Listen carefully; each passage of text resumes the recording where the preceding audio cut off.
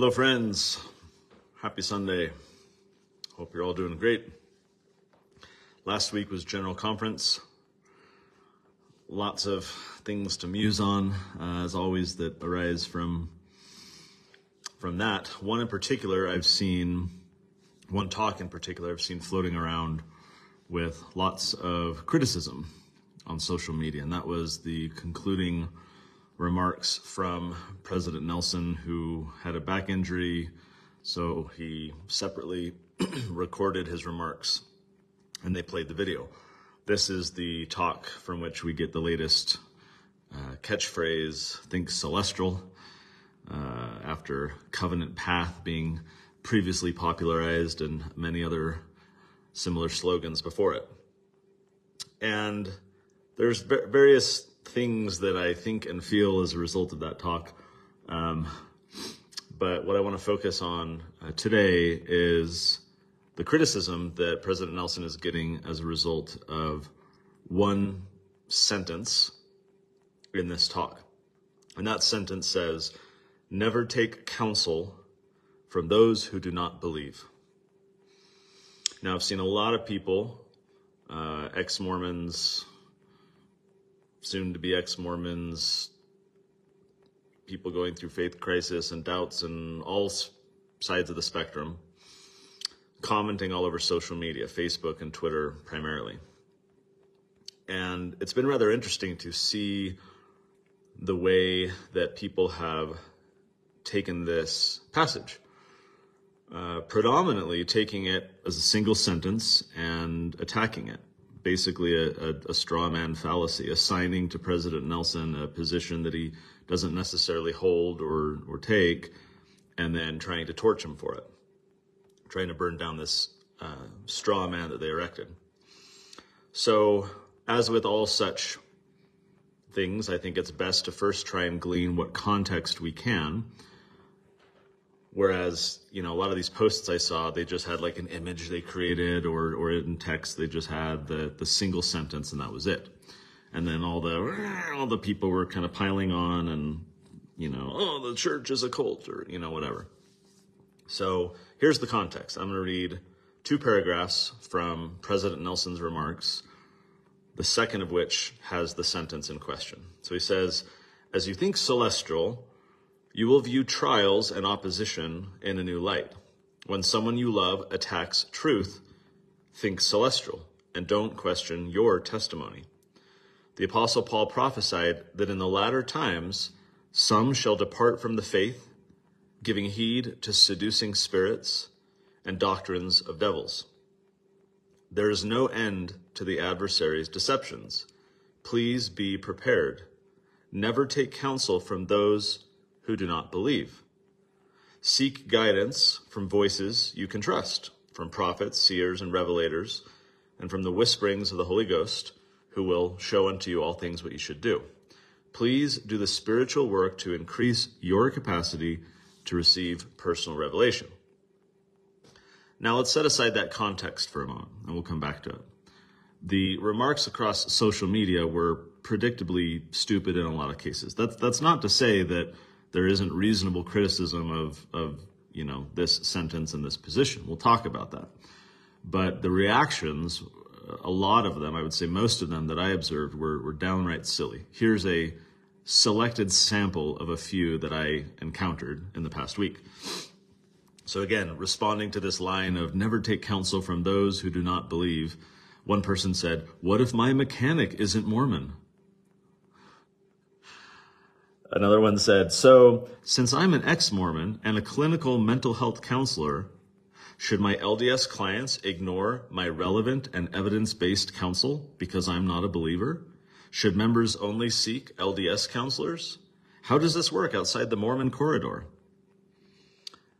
Another one said, "My toddler just drank 7 fluid ounces of rubber cement. Quick, what's the number for poison control for believers?"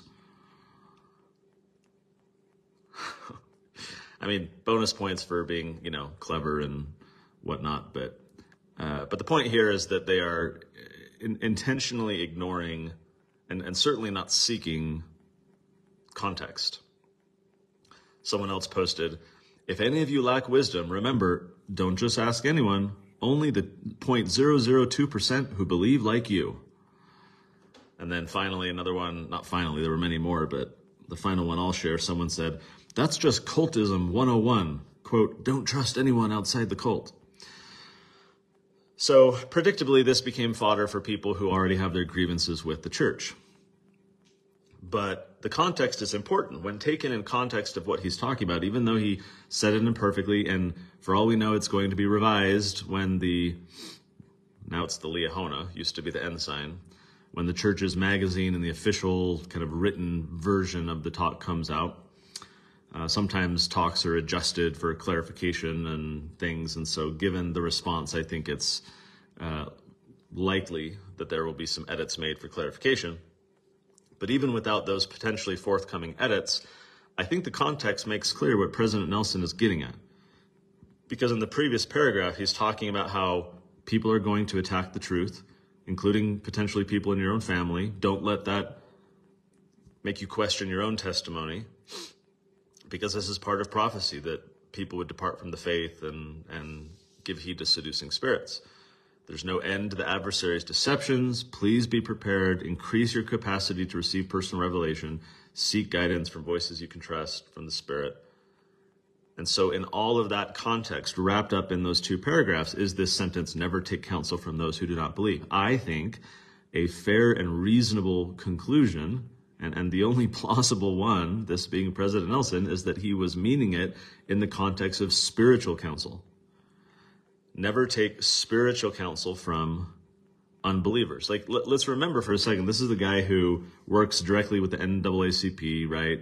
He's gotten their award and they've been chummy, and there's been various kind of coalitions or collaborations with NAACP. You know, he often quotes non-members in general conference, went to, medical school, and presumably worked with all kinds of people who weren't of his faith, who he learned from people not, like the idea that he thinks you should learn anything at all ever from people who don't share your faith is stupid. That's not at all what he's saying, and his life doesn't reflect that position at all. And so I think it's a very uncharitable response for people to try and pounce on a single sentence without context for what he was really trying to say. I think what he's really saying is not to seek opinions from the faithless on matters of faith, right? Don't go to people who do not share your faith for input on resolving concerns with your faith. I mean, just you wouldn't take financial advice from someone who's bankrupt, right? You're not going to seek stock investment tips from someone who's just, lost all their money. It would be ludicrous to take input on a particular issue from someone who clearly has no relevant expertise or insight or knowledge. So I think it's even more unwise to take spiritual advice from someone who's spiritually bankrupt. Now, a lot of the people I've seen complaining are people in mixed faith marriages, or people who are still members of the church, but they have a lot of criticisms and, disbelieve some of the foundational tenets of the faith and so forth. And so, of course, they're going to react negatively to this. Well, wait, so, my wife shouldn't seek counsel from me, or I shouldn't be able to be an influence on my family. And, again, I think that's an uncharitable way of looking at what he's really getting at. Sure, if you've lost your faith, you have every right and free speech and all the rest to communicate your beliefs with your spouse, with your kids, with your friends, your coworkers, whatever. No one's questioning that you have the ability to share whatever your new views are. What he's simply suggesting is that those who still believe, those who do have faith in the core principles of the restored gospel, should be very cautious about who they listen to. Because if you're listening to someone who has already abandoned their faith, then you are being what, Paul talked about earlier, seduced by giving heed to seducing spirits from the context and outlook of the gospel. To take heed from, to follow the advice of, and seek the input of people who are not a member of the body of Christ seems kind of silly if you truly want to stay. Like, that doesn't mean don't have questions or doubts or concerns. I mean, many of these musings are me, offering my own questions and concerns and observations. I think that's fine. I think it's healthy to navigate and work through these issues privately, in conjunction with others, having discussions. All of that is fine. But I think we have to do it charitably. I think we have to operate in good faith and recognize that someone like President Nelson in this context is simply applying to faith matters what all of us would do on financial matters. And that is seek advice from relevant people who have the answers that you want. Now, if what you want is validation of your doubts to find your excuse and reason to leave the church, then fine, listen to whoever you want. That's not what he's saying. He wants people to stay in the church. He wants people to, maintain their testimony of the restored gospel. And consequently, he's saying, be careful who you listen to. A few scriptures come to mind. First one, 2 Corinthians 6:14. It says, be ye not unequally yoked together with unbelievers. For what fellowship hath righteousness with unrighteousness? And what communion hath light with darkness? Now, throughout the scriptures, we see plenty of examples of the darkness being hated for being called dark, right? Like you look at all the wicked people throughout scriptural history, and when the prophets would come and rebuke them and call them to repentance, what did they do? They wanted to suppress the light. They wanted to snuff it out. They attacked.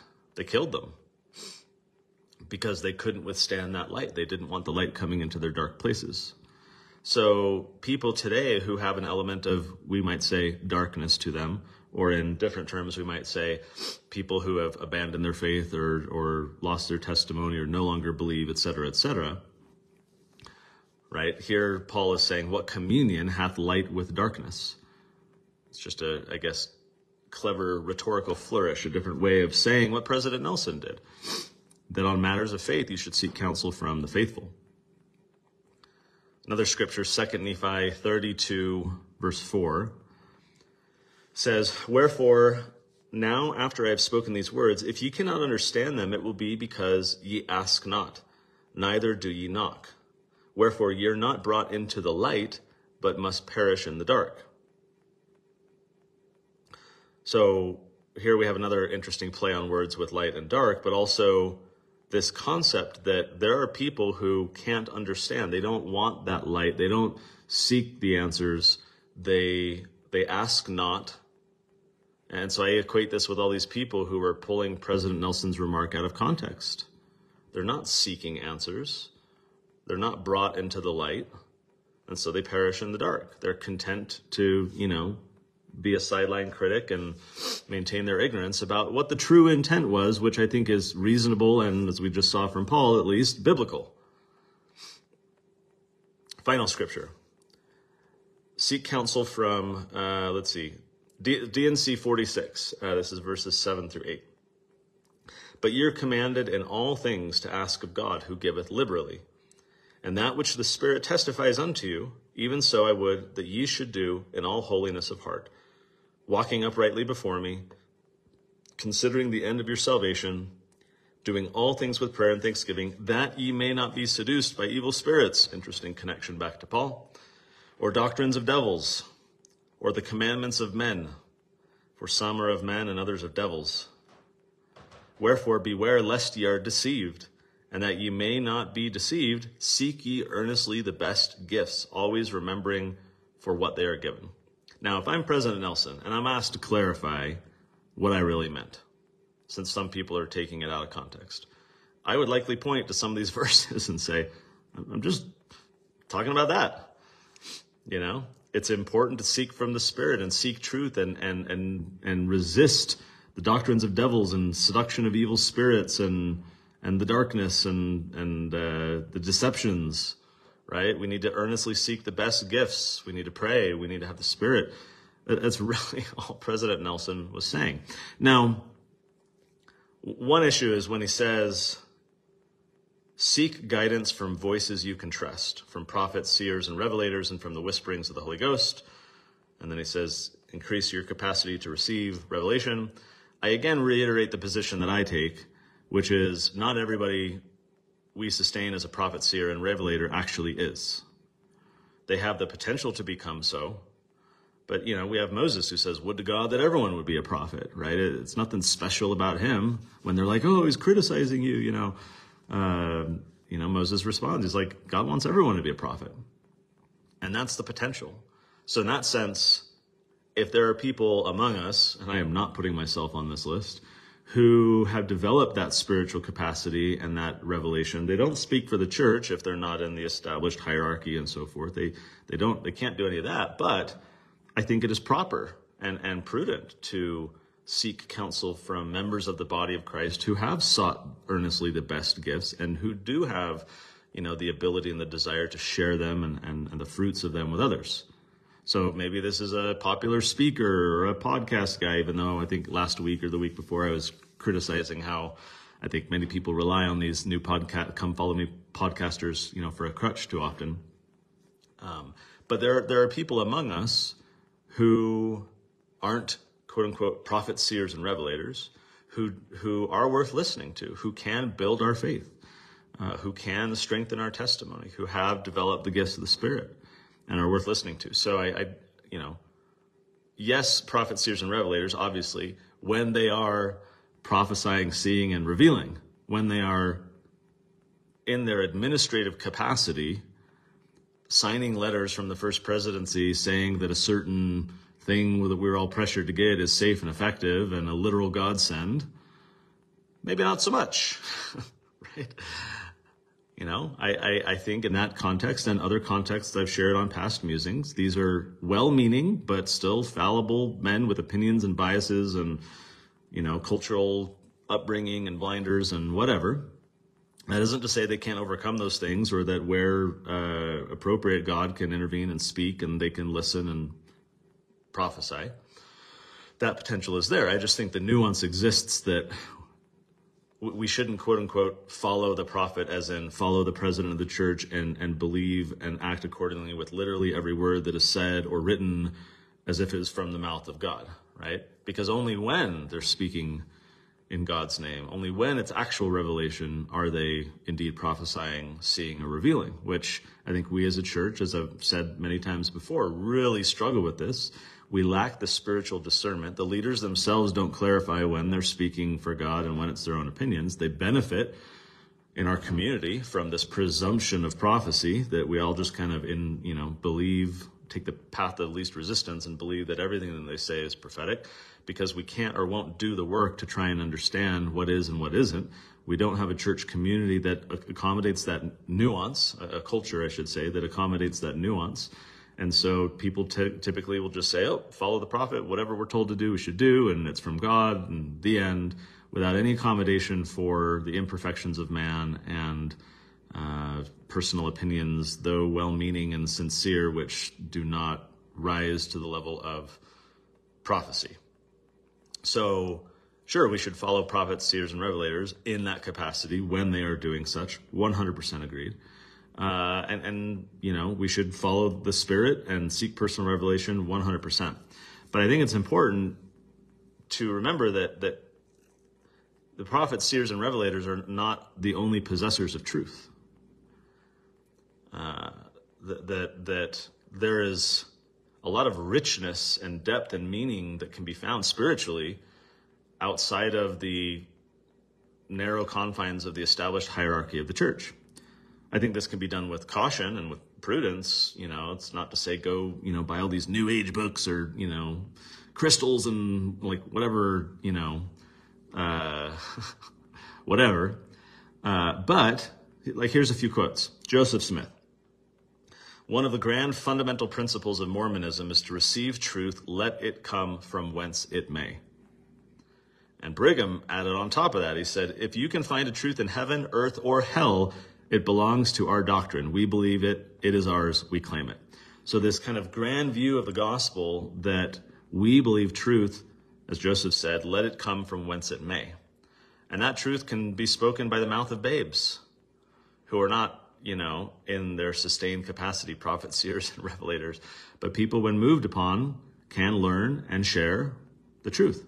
So I think that the view of who we can and should listen to, while having caution and not being seduced by spirits and deceptions and, taking counsel from people who do not share our faith and want to bolster our testimony and our commitment to Christ, we've got to be careful of all those things. But as we are, I think there's a wider spectrum of voices that have obtained and are sharing truth. Joseph F. Smith said, "We are willing to receive all truth from whatever source it may come, for truth will stand, truth will endure." The important thing to recognize, I think, is that we all understand that past leaders, some things that past leaders have said are not true. And we accommodate that. We recognize it. But we do a very poor job at applying it to the present context. It's always in retrospect that we're like, oh yeah, that was their personal opinions. Oh yeah, that was right. And that's happened to many past leaders whose views at the time seen as authoritative and divine because they were a prophet, seer, and revelator are later sidelined as, policy, not doctrine, or opinion, not authoritative. So we allow ourselves to interpret past remarks in this way about our leaders. We do a very poor job at doing it in the present context. Now, this whole criticism over this sentence, I chuckled at because I came across this quote years ago that I've kind of embraced and share. I think I read it in a different, worded a different way. But what I say is that we should never heed criticism of those from whom we would never seek counsel. We should never heed the criticisms of those from whom we would never seek counsel. So when I share that, mostly with younger people, I say, look, you're going to get criticized a lot, especially if you're standing up for something that's unpopular, but true. And when you are criticized, you might take that personally. It might be really hard to hear people being mean to you. So the filter that you should use, that I like to use, is don't pay attention to any criticism unless they're people that you would actually seek their counsel from. If you got some, butthead in your class who's picking on you and saying all kinds of stuff, well, you would never go to that guy for like tips or advice or help because he's a jerk, right? So why are you paying attention to the criticism if you would never value even his positive remarks? Right? But like a family member who you would seek input from, when they are critical, that it's grounded in love. They support you, they love you, they want to help. And so those criticisms are worth listening to. This all boils down to who you're listening to as sources of truth and inspiration. I think that's the whole message here that President Nelson was trying to convey, which is an appropriate message for people of faith and the members of the body of Christ who are being pulled to depart from that body from all sides. And again, that's not to say that there aren't concerns or questions or reasonable doubts or any of that, right? I'm not trying to invalidate any of that. But I think it all comes down to intent. How charitable we are in interpreting a single sentence like this, and looking for its context, seeking the truth, seeking the answers, and who we listen to, who we take counsel from. So with that context, I think it's a reasonable message. I've seen a number of people very close to me over the years depart from the body of Christ, as it were, to, leave the church and disbelieve everything. And when I would see them share what the sources were of information that they relied upon for their decisions, a lot of it, none of it, very little of it was from anyone who was trying to strengthen faith and commit them to Christ. It was all, detractors and people who are now atheists and agnostics and, mystics and don't believe in God, or maybe you're still Christian, but, not quite sure what that means. And these people are launching all these, tirades against the church, and these, friends and acquaintances of mine listen to those voices. It's the whole, great and spacious building. Are we listening to the people who are pointing their fingers in scorn, or are we clinging to the iron rod? I think that's what this whole message boils down to. Again, I am someone who is okay with questions and concerns, and I talk about them openly and privately with friends and family, and we work through them, and we discuss them and we try and understand truth. But I hope that you can see, at least for my intent, all of it is grounded in faith. My desire is to better understand truth, that sometimes there's corruption and ignorance and good intentions but incorrect positions. Sometimes there's deceptions, there's infiltrations, there's secret combinations, like there's all these things going on, right? But the truth matters. And if we're really desiring at the end of the day to come out on the side of truth, and be numbered among the body of Christ, to be the wheat and not plucked up with the tares that's growing amongst us, I think we have to be very cautious about who we heed counsel from. Because it can be very easy to be seduced by those other spirits, to join the critics who don't want to bolster faith and don't want to strengthen your commitment to Christ. It can be very tempting. And a lot of people have gone down that path, people close to me. So I think it just requires caution. And I think what President Nelson was perhaps meaning to say, but didn't adequately or say in the best way that could be said, is something reasonable for members of Christ's church. He says, there's no end to the adversary's deceptions. Be prepared. Do the spiritual work. Increase your capacity to receive personal revelation. I think these things are all reasonable. I think there are things that we should heed, and I think that we should seek guidance from voices that we can trust. I think that's perhaps a little broader list than was offered in terms of prophets, seers, and revelators, and the whisperings of the Holy Ghost. But nonetheless, the counsel, I think, is sound. We just really need to be cautious about who we... like right now, I was going to do a musing on this whole Israel thing going on. Yesterday, I was like, oh, maybe I should, ditch this kind of prepared musing, save it for later, and talk about Israel. And I chose not to, but I've been scratching my head because, yes, it's horrible, and yes, all these things are problematic. But I posted on Twitter yesterday, I said, it's important to remember that truth is one of the first casualties in war. I don't know if you remember at the beginning of Ukraine, all the propaganda, all the, the ghost of Kiev and the fighter jet taking down all these people and the submarine, telling them to F off and just all this propaganda designed to evoke emotion, fear, the desire for vengeance, over and over again. Weapons of mass destruction with Iraq or I posted on Twitter a few days ago, we have this new book that I'll probably do a musing on, about conspiracies. It's called The Tuttle Twins Guide to True Conspiracies, and it just came out. It's at TuttleTwins.com/conspiracies. And the first one that I share of 20 is the story of Naira. She is a significant contributor to the reason why the U.S. was thrust into the Gulf War, the first war in Iraq.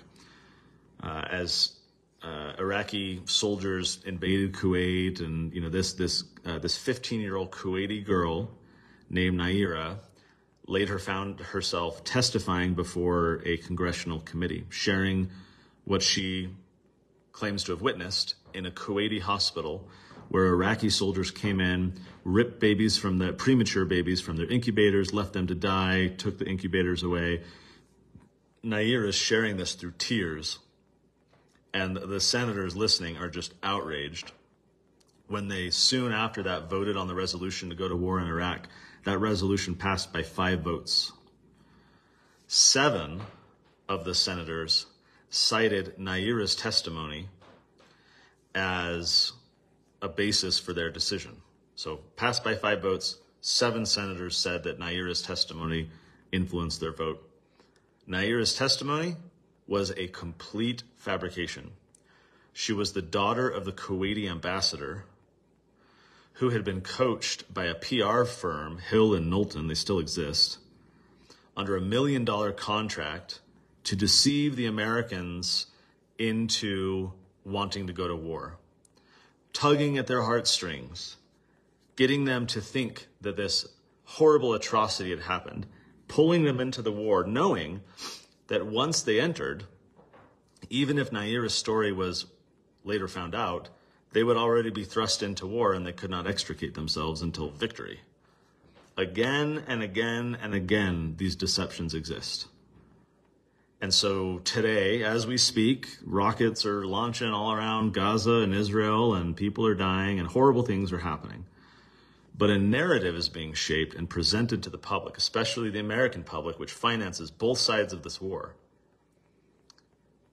to try and influence them, to try to get them to believe things and act in ways through their elected officials or independently, donating or whatever they're going to do, but based on deceptions.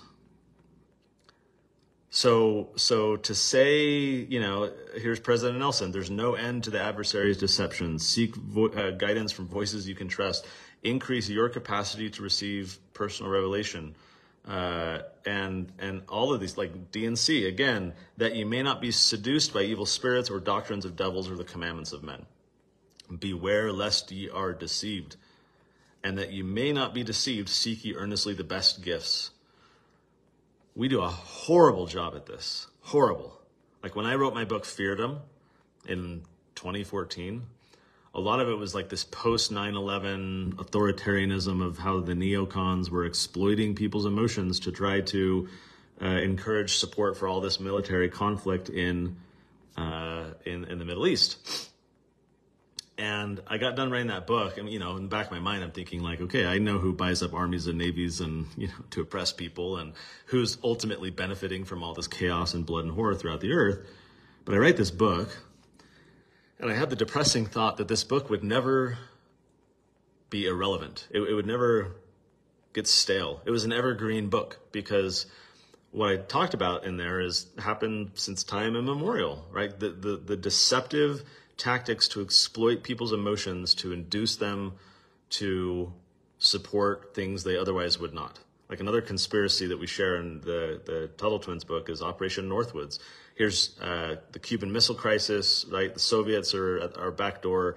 Americans at the time didn't really want to intervene. They didn't want to trigger World War III, but there were a bunch of nut jobs who did want to, and they got together and came up with a plan and somehow got an audience with the president to pitch their plan, which called for bombing American cities, shooting down American planes, shooting down rafts of Cuban refugees, leaving the country in search of freedom, and doing all of this to make it look like Cubans were the ones doing the killing, blame it all on the Cuban communists to anger Americans in order to get them to support sending other Americans to go to war in Cuba to kill a bunch of Cubans.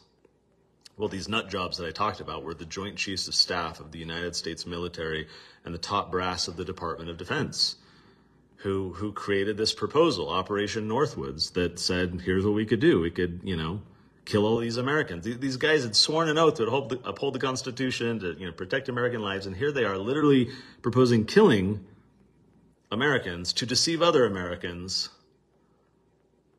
to send other Americans to go fight and die in Cuba. So JFK was the president. He shot it down, and that's why it's not in the history books. Although had it happened, I'm sure what would be in the history books would be like, oh, and once upon a time, these horrible Cuban communists did all these things, and for decades, school children would be taught deceptions as truth. I'm at my cabin this weekend, and I've been all weekend writing a book that I've been working on for about 2 years now called Mind Wars. What's the subtitle? It's like I chose between a few. I had my Instagram peeps help me. Mind Wars, Avoiding Deception in an Age of Manipulation.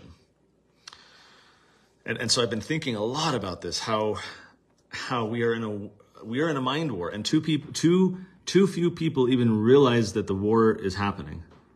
Like you would never think to send your adult children off to some war in, let's say, the Middle East if they didn't have body armor, weaponry, knowledge of the enemy, the rules of engagement, how to defend themselves, how to achieve victory and defeat the enemy. Like you would think it would be insanely irresponsible for your child, your adult child, to go off to war without those essential elements. And yet our children and us today are often in this psychological battlefield without armor, without weaponry, without knowledge of the enemy, how the enemy attacks, how we can attack back.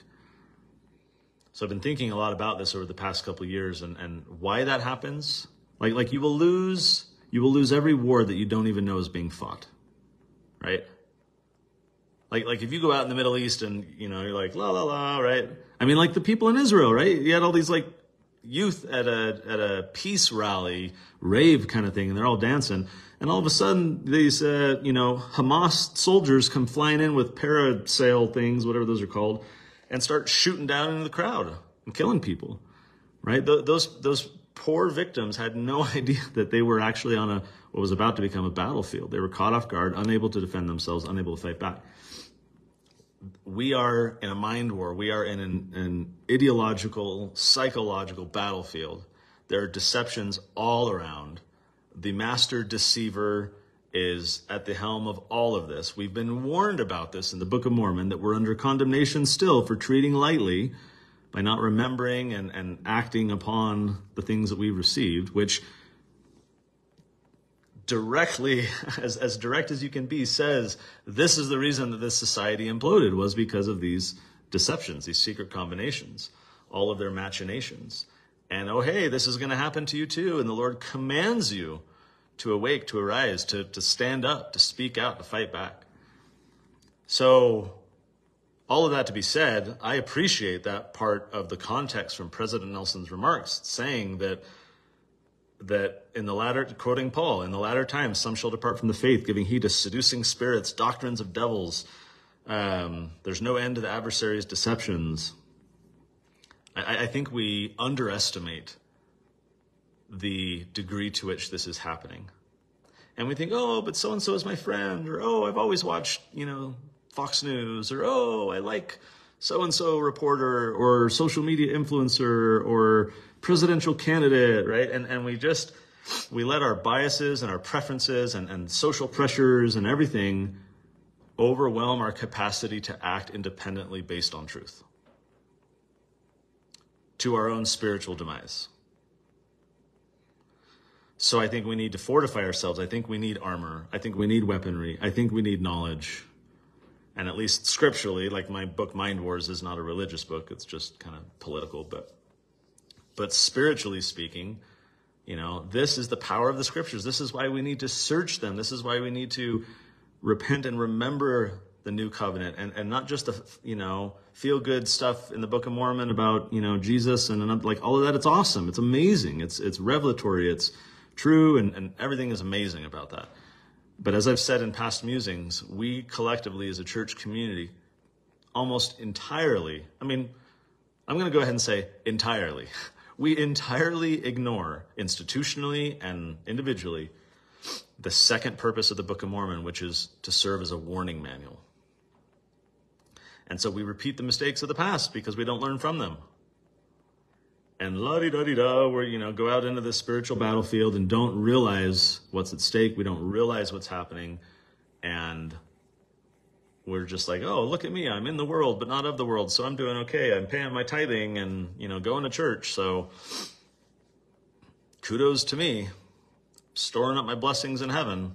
All the while we are being bombarded with deceptions. We're believing many of them, in part because many of our colleagues and peers and friends and leaders do. And before too long, like, I got a lot on my mind because I've been writing all this stuff for a weekend. Maybe the final story that I'll share comes from Milton Mayer. Milton Mayer was a German-American Jewish journalist. And as World War II was breaking out, he felt all these emotions. As a German, he was perplexed as to how his country could go along with the Nazis. As a Jew, he's horrified by what's happening to all his fellow Jews. As an American, he's appalled at what's happening halfway across the world and this suppression of freedom. And as a journalist, he's curious. How is it that this could happen? That the Germans could go along with this? So he goes over to Germany, tries to talk to Hitler, and that didn't work out. He interviews all these Germans from different walks of life. He compiled all these in a book that I highly recommend called They Thought They Were Free. Milton Mayer, M-A-Y-E-R. And to summarize this book, which is an injustice to the book because it's so interesting and so insightful in a lot of ways, but if I were to try and summarize it in one single point, it is this. These people said, look, if you had told us at point A where we were going to end up at point O, we would have just been alarmed and objected, and no way, right? They would have resisted. They would have been horrified. But by contrast, at point A, they were only next led to point B, right? It was, oh, Jews just have to register their businesses. I'm like, okay, that's inconvenient and silly, or, whatever, but like, fine, right? You have to register your guns. You have, like, whatever it is. It was all incremental, point A to point B. And they said by the time that you got to point D, we saw point E coming, and we're like, that's crazy. But we didn't speak out. Why? Because we didn't speak out at point A and B and C and D. We had conditioned ourselves into people of inaction. We were not conditioned to speak out. Quite the contrary, they would say. We were conditioned to be silent, to excuse everything, to believe the lies, the justifications by those in authority. And so at every point, they were incrementally led, deceiving themselves, allowing themselves to believe the deceptions, and habituating themselves into people who did not stand up, who did not speak up. So then they get to point O or Z or whatever, right? And all along, they had just incrementally gone with it. It's the flaxen cords of the devil, leading you carefully to hell. No one's going to hell because they just choose that, like, they wake up one morning and, I want to be an evil person, right? These things are always incremental.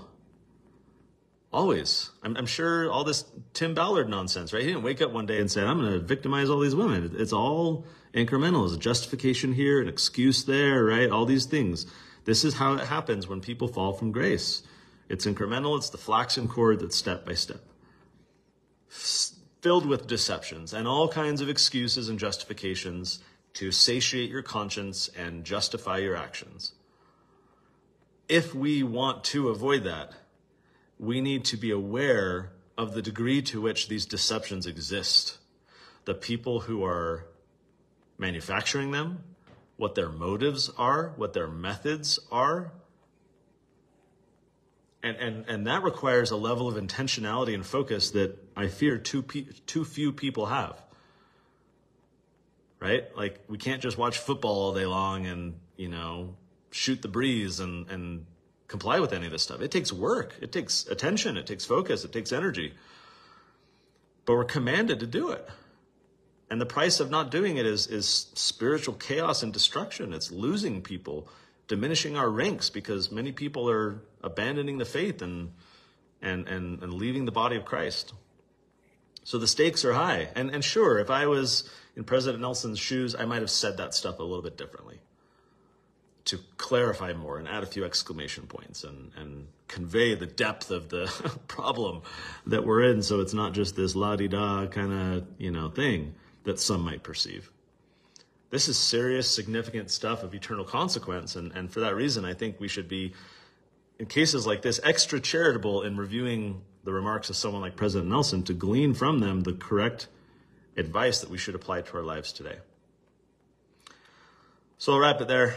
I'm going to go work on Mind Wars some more. Hope you're all doing well. SundayMusings.org. If you're new here, want to catch up with any of the other stuff that I've mused about. You can search by topic and find what interests you. And gosh, how long have I been doing this now? A year and a half, coming up on 2 years, I think, in January. I have a blast. I find a lot of meaning from it. I love reflecting throughout the week on thoughts and doing research and talking with other people about this stuff. So I hope you benefit from it as well. Thanks for listening. Hope you guys have an awesome Sunday, and we'll see you next week.